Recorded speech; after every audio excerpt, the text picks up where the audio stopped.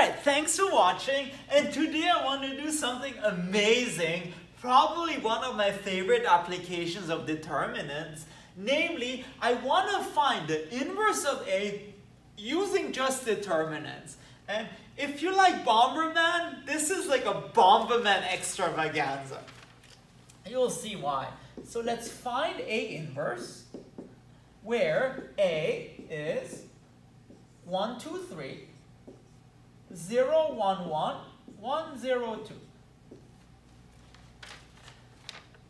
All right, so how do you do this? So it's a bit strange, okay? So the formula is as follows. A inverse is 1 over the determinant of A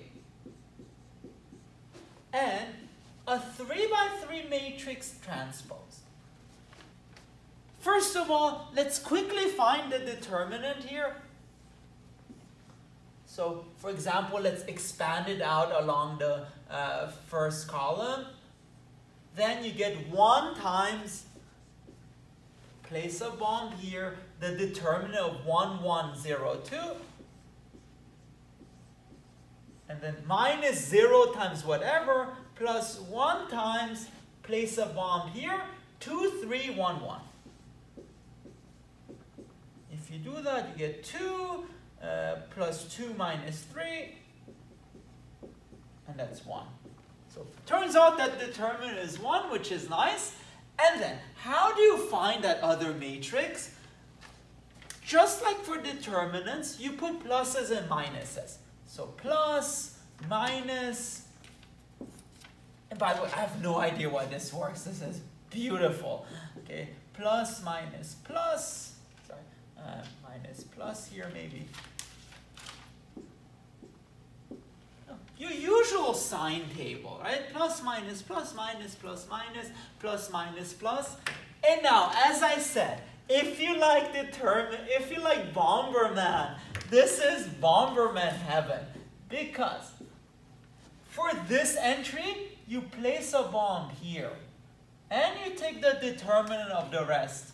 1, 2, minus 0, 1, which is 2. Then, for this entry, you place a bomb here. And you take the determinant of the rest. So 0, 1, 1, 2, which becomes minus 1. So minus, minus 1. Here, you place a bomb here. And you take the determinant of the rest. So 0, 1, 1, 0, which is minus 1. And then maybe erase this and put more bombs.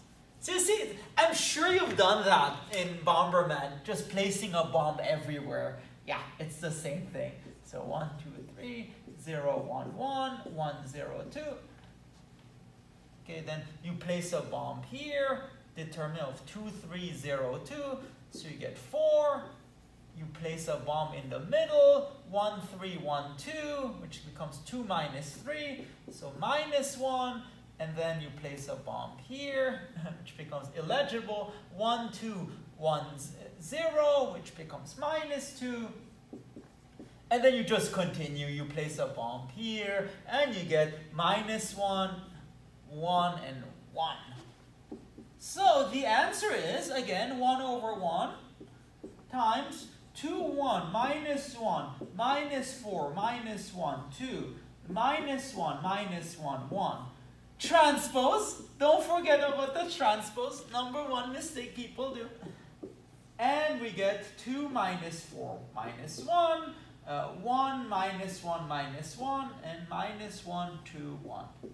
Otherwise, you take this matrix and flip it along the diagonal, and there you go. This gives you explicitly A inverse. And just a couple more applications. First of all, this also shows if the determinant of A is 1 and A has integer entries, this formula shows you that the entries of A inverse must also be integers. So I think that's a cool thing. Also, let me use that to show you how to, sorry, that's a different video.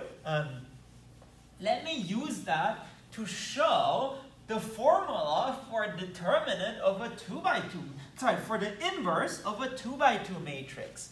using this method. So let's assume A is A, B, C, D.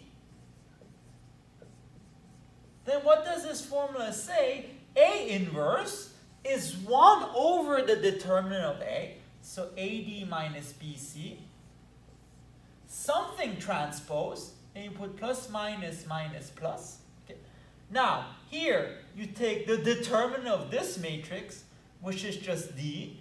Then the determinant of this matrix, which is minus C. The determinant of this matrix, which is B. And the determinant of this last matrix, which is A. And then transposing flips it, and you get 1 over AD minus BC. And then D minus B minus CA. That's precisely how you get that formula.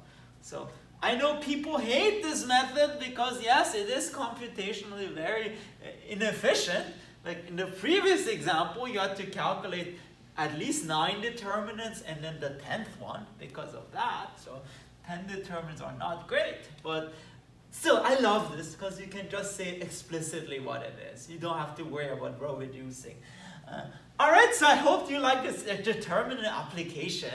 If you want to see more math, please make sure to subscribe to my channel. Thank you very much.